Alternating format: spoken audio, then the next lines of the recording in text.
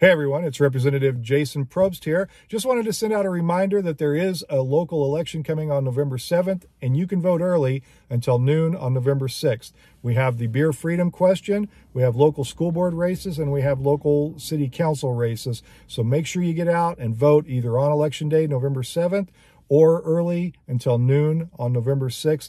But get out, make your vote count, help with some of these local issues that are really important to our community. Take care.